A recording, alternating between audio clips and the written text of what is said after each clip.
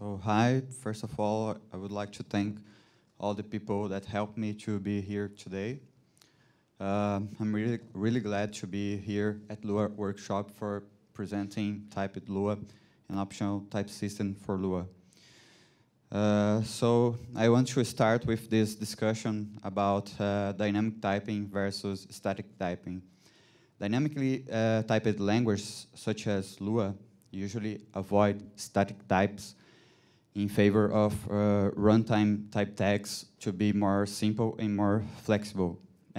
This simplicity and flexibility allows us programmers to do faster programming, and also it is also easier to change code according to changing requirements. However, dynamic typing may hide bugs that we will discover only after the code is deployed. In contrast, statically typed languages detect many bugs during the development phase. And they also allow better program structure. However, these languages force the programmers to think about types, and sometimes abstracting types, it's not an easy task. So bringing this discussion to the Lua in particular, here, this is a stack traceback, an error that I got while developing Typed Lua. And here it says that there is an error at tltype.lua, but actually the error is coming from tl checker here from check function. I forgot to pass an argument. So that would be great if I could have a compiler that would tell me that instead of looking the code and trying to figure out what I have done wrong. So here my question, why not combining both typing disciplines in the same language? And that's the purpose of Typed Lua and some other programming languages like TypeScript from Microsoft, basically a JavaScript version with optional typing. Dart from Google, that is a new programming language that resembles Smalltalk and compiles to JavaScript, also has optional typing. And recently, the PHP version of Facebook called Hack, that also has optional typing. And typed closure, an optional typed version for closure, and us Typed Lua. So what is Typed Lua? Fancy name, an optional type system for Lua, but in practice, just a tool that allows you to combine static and dynamic typing in the same code through optional type annotations. So even if you don't annotate the code, Typed Lua also uses local type inference to try to deduce more specific types for expressions. So Typed Lua uses these annotations and these types to provide warnings to the programmer and the type checking. And after type checking, it removes these annotations and generates Lua code without any sugar and annotations. So this Lua code has same semantics that an annotated code has. So unannotated typed Lua code is valid Lua code. An important feature of Typed Lua is that we are aiming soundness, meaning that if you use only static type in your code, you should be free of type errors, some type errors. And the purpose of this presentation is to use some examples to show how rich is Typed Lua to preserve some Lua idioms that we are used to. Before going into the examples, it's worth mentioning that typing Lua is a bit challenging because although Lua is a small scripting language, it has some peculiarities like variadic functions, functions with flexible arity, functions that return multiple values, and the use of table to code any kind of data structure. And also, the primary use of Lua is as an embedded programming language. So this make programmers sometimes diverge on how they do module systems and object models. So before designing Typed Lua, we tried to find some guidance, and we surveyed Lua files from Lua Rocks repository, trying to figure out how programmers are using these Lua features, meaning how they are using tables and declaring functions and doing dynamic overloading and object-oriented programming and defining modules. So here's the first example of Typed Lua code, and throughout this presentation, I will use the pink code to mean all the syntactical extensions that Typed Lua introduces to Lua. So in this example, we are annotating the function ABS, both on the input parameter and on the return type. And we are not annotating the function dist. So what the compiler does in this case, it assigns the dynamic type any to parameters x and y from dist, and it can infer the return type of dist because it is a local function and it's not recursive.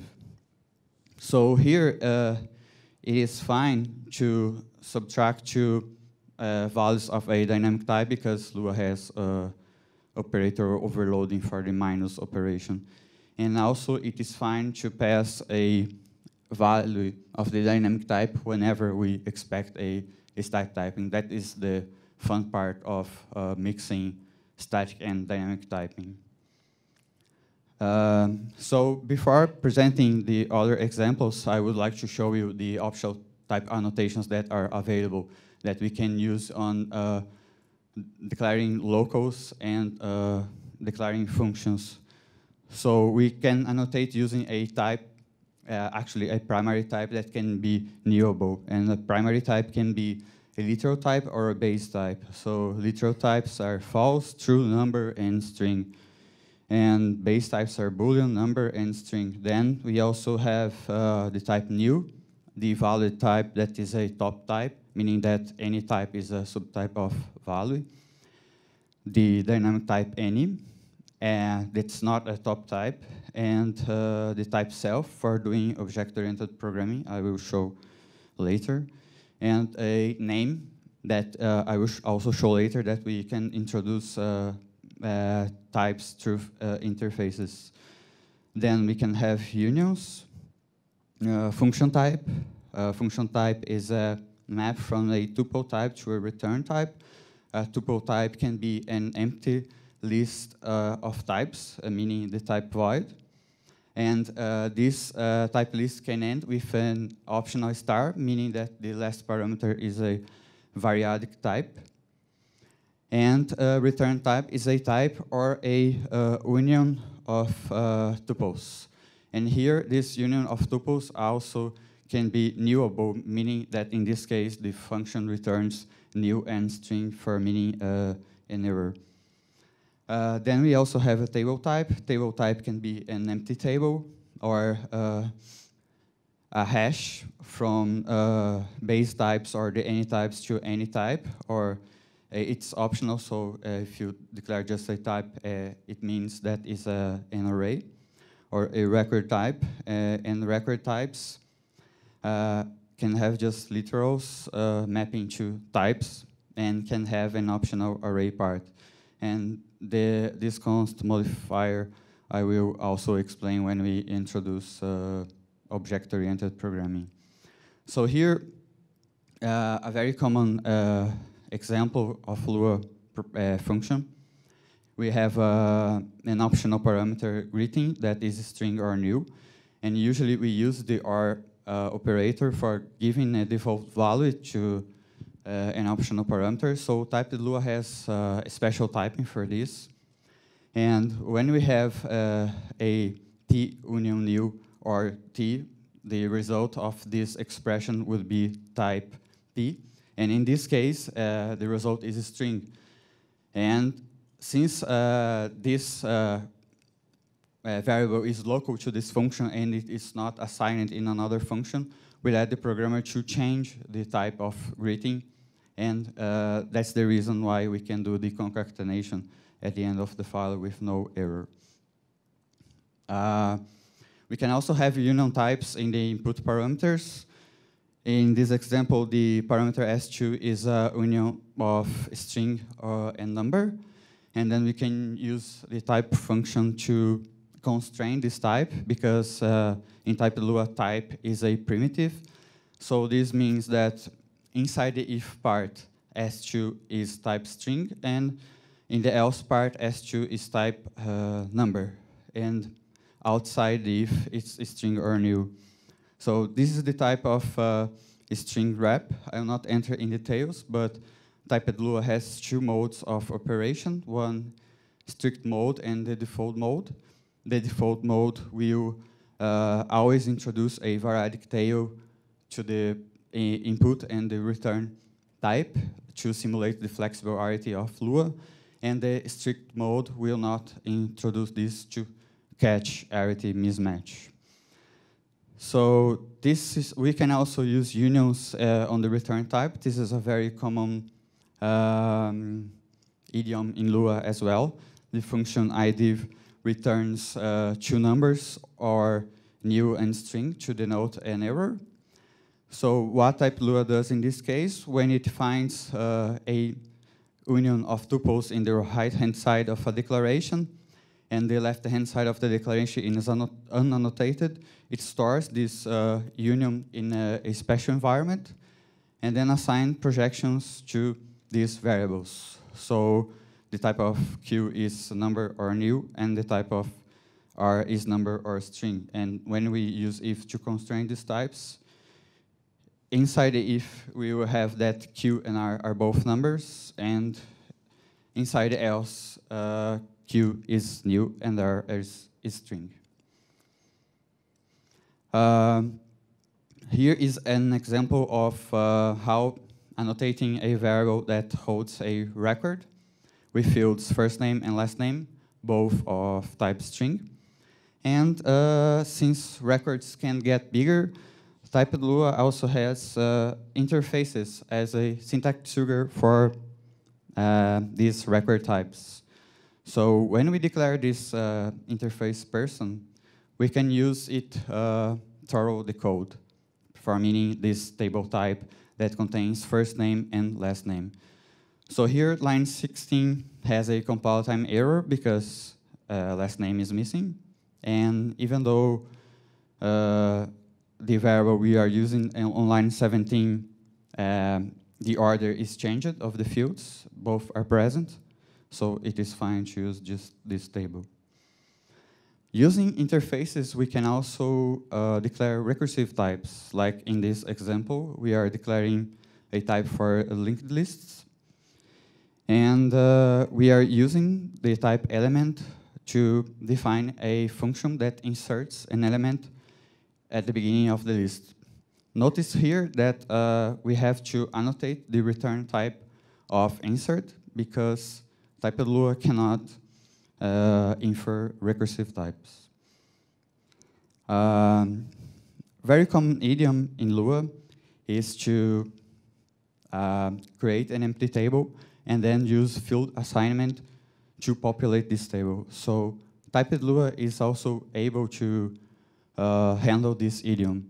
In this case, in the first line, the type of person is an empty table. So since we are using the empty constructor to assign to the variable person, this empty constructor also actually means an open table.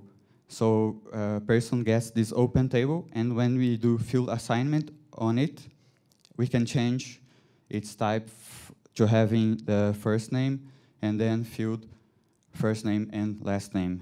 Here, this example is pretty simple, but we have to keep in mind that when we are changing the type of a table, we are not just changing the type of this variable, but actually the type that this variable is pointing to.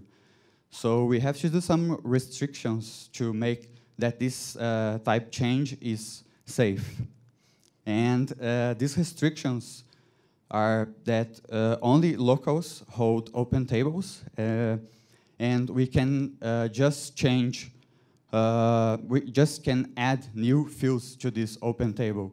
We cannot change fields, the type of fields that are already present in this table. And whenever we assign an open table to a variable, this variable gets a closed table.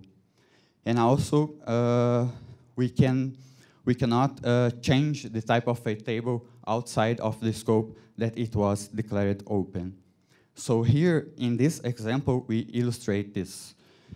We start the type of person as an empty table, and then we assign person to bogus. Person holds an empty table, but bogus actually gets a closed table. Since person is still open, we can add first name and add last name. That's okay. But when we try to add field first name to bogus, the compiler gives an error, because if we would allow this change, we would be changing the type of bogus, but we would actually allowing also the programmer to change the value that is being stored in person without changing its type. So using this idea of refining table types is the central idea to defining modules and doing object-oriented programming in Typed Lua. Here is a common way of defining a module in Lua. We start declaring a local variable with an empty table, and then we populate this table with the functions that should be exported by the module. So when we use this module that we defined, when we do require, which is also a primitive in Typed Lua, require will assign this table type to the variable m, which represents the type of the module myMath. So when we use this module, we get static typing.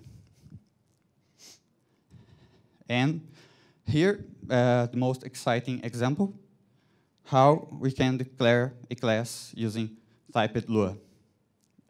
We do that using set meta table, which is also a primitive in Typed Lua, and we use the refinement of table types.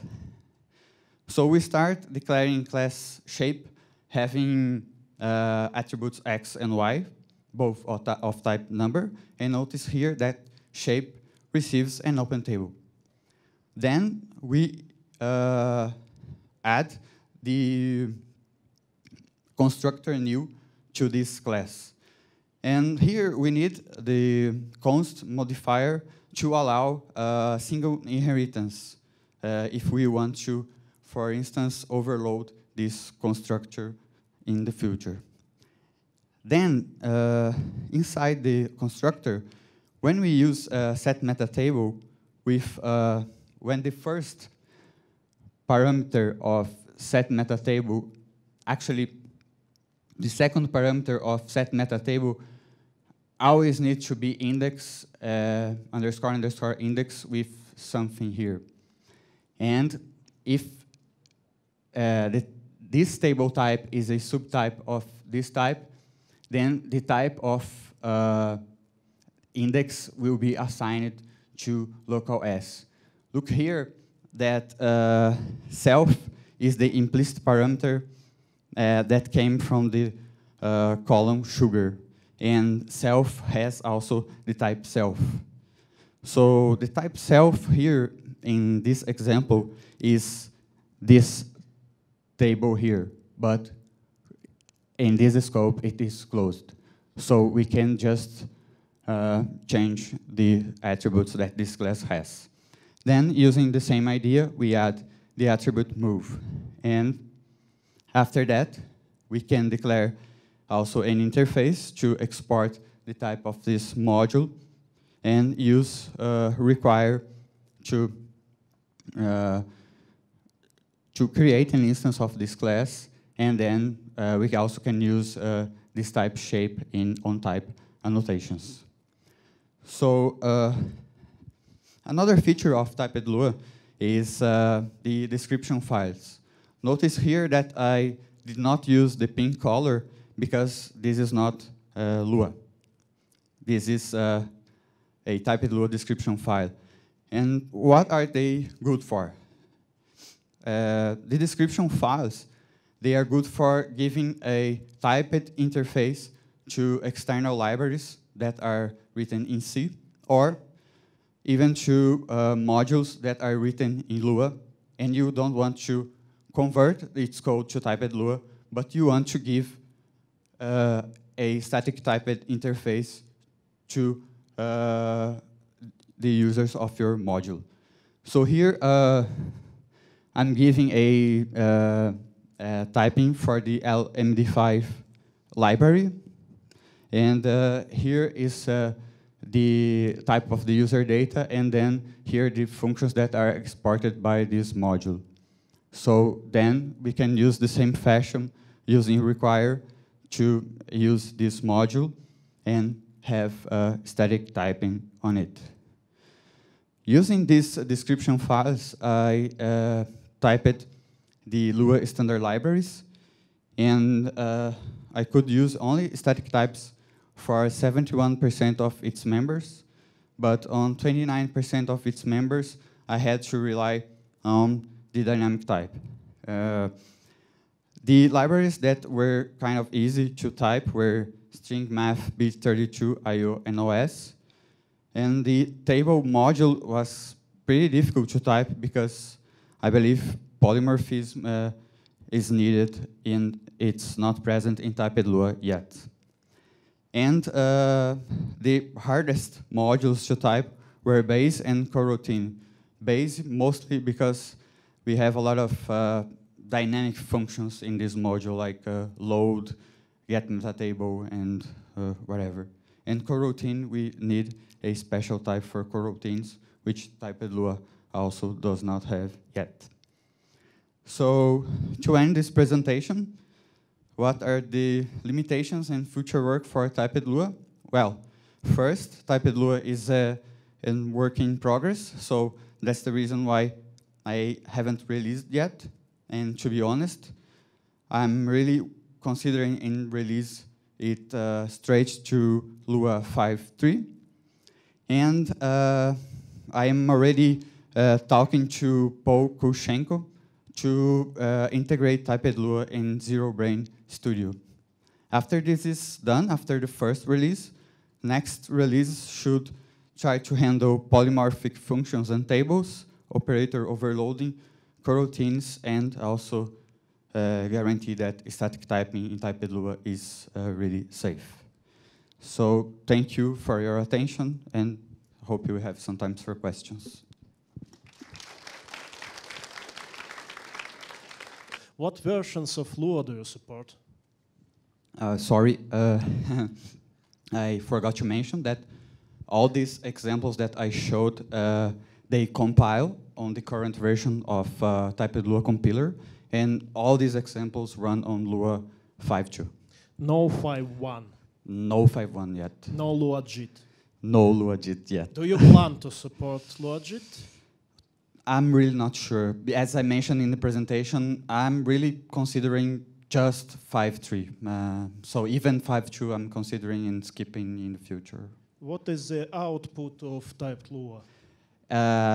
As I mentioned on one of the first slides, the output is Lua code without any annotations and sugars. Basically, I use the abstract syntax from MetaLua with some extensions for my optional typing. So basically, I just output the code that is in this AST. Please make LuaJIT compatible version for all of us heretics that converted to Mike Paul. I will consider that. Thank you. So, any questions? On the example of the object-oriented style, you use a very common idiom of, yeah, that one, setting a table with index equals self. And this creates a new table for each new object. So each object gets a new meta table with the same indexed part. But personally, I usually prefer to declare that table at the top, outside of the new the creator. And as I understand, the self-typing maybe would be different. I don't know if you support it or if it wouldn't matter. I don't know if this different style would still work, or if you have to work specifically. You mean you wouldn't have the constructor, just the... No, I mean that table that is the index equal self. I usually don't use in the constructor, but I do outside. Just so you would put this table shape here inside. Yeah, I create a local shape equal that blah blah blah, and just below that I say shape dot underscore index equal shape. Mm-hmm. Just in the top. Yeah, that would probably work, but it's difficult then to keep track of these attributes that are. That's the reason why we have the constructor here. Then it's easier to keep track of these attributes that should be set on the class. Even if you make it work, it will be kind of different specific for you. I mean. Pardon? So right now it might not work, and even if you manage to work, it would be because Typed Lua specifically support a different style. It wouldn't be it's in the end it's logically almost the same, but the style and the code shape is different. Okay. So okay, more questions? Can types be inferred for nested tables, or what main problems you met with implementing this kind of thing? I guess everything is stable in Lua, but I guess the support of this is not complete yet. So nested tables, type inference for nested tables. Type inference for nested tables, you mean? Yeah, actually the support is very limited because when you declare interfaces, for instance, you can nest interfaces, but this will always eliminate these names and change for the table type itself. So it supports, if it's just records, it can support nested records one inside another. Yeah, thank you. Next question? Yeah, I find very interesting the way you annotate function declarations with types. I'd be very glad to modify my documentation parser so that we can integrate that into documentation maybe, or just show it inside. My question is how exactly it's working at runtime. So I really understand that there can be some analysis. So when you're actually compiling, you're removing all the comments and you're typing, checking that every call is using the right types. That's yes, right? That's right. You got it. And then once this is done, you generate some kind of Lua file that's... A Lua file that is the same file you pass it through the compiler, but without any sugars and the annotations. So no runtime overhead. No runtime overhead, yes. Excellent. What's the compile time overhead? Now it's not big also. So it could be possible to use your tool to create a file that has the types that could be installed along I'm thinking Lua Rocks. Yes. You install the pure Lua file and you install the types on the other side. Exactly. You could use that for type checking. You can, and you can also install that description files also. If you don't want to convert your Lua code to Typed Lua with type annotations and pass through the compiler, you can use the description file to give a statically typed interface to your module. Okay, that's very interesting. Also, maybe, I don't know, have you thought about adding the types in the comments so that you don't need really to treat them? This is something that Paul from Zero Brain also asked me, and he wants to do that, but I'm really not sure how much overhead this introduces to Typed Lua. So it usually makes a big mess in the comments to do that. So you have to rename. Exactly. Have the name of the variables twice, something. Okay. Thanks. Thank you.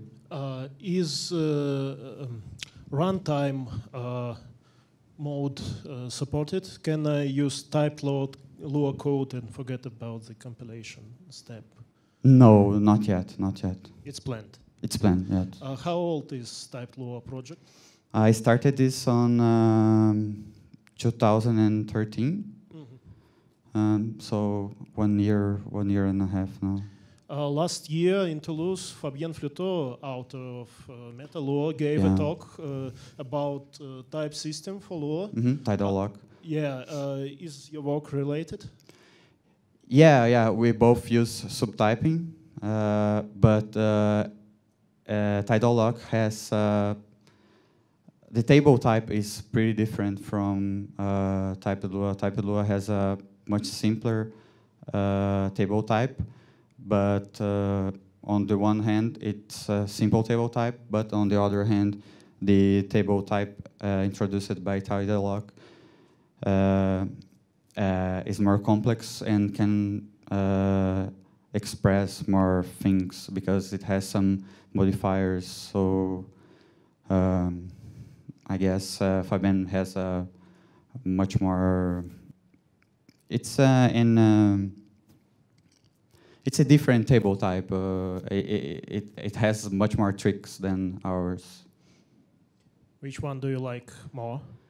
Fabien's. Actually, what I like more, I got and put in Typed Lua also. That is the ability to create an empty table and then introduce fields to this table. So it's similar, but he has much more power. Okay, next question. Then I have the next question. Why do you use custom syntax for the description files and not embedded DSL in the Lua itself? Mainly because of the definitions of user data, and I needed at least the definition of interfaces and user data. These ones here, I needed this syntax. So but this code is almost Lua. Yeah. You can convert it to Lua. Why should I use the embedded DSL? Well, not to have an overhead of the parser. Yeah, the parser is actually quite easy. Okay. Just for curiosity, the parser is written in LPAG. Am I right that you plan to add some runtime validation of your types? Pardon? Can you repeat the question? Do you have a runtime validation of your static types right now? No. I don't add any kind of runtime check. Okay. So if you have static typed code and dynamic typed code, your dynamic typed code can violate the static typed code during runtime. I don't check that. Okay, I see. Do you plan to introduce such checks? Yes, in the future I have plans. Yes. Okay, thank you.